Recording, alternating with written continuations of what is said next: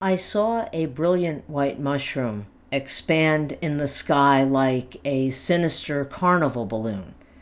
My colossal bubble umbrella shielded the city from the hot fallout, while the earth outside its boundaries dissolved like melting ice cream.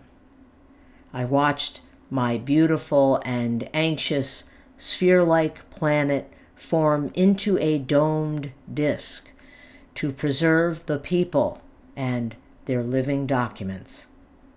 The snafu here is that I am holding the umbrella in place with my 57-year-old limbs, and my strength is fading like a fugitive pigment.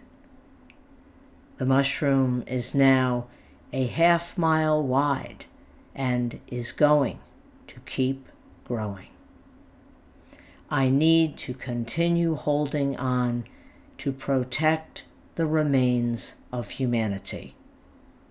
My mind falls into a state of delirious meditation with memories jumping up and down like an old 16mm National Geographic educational film. I cannot take the pain anymore and let go.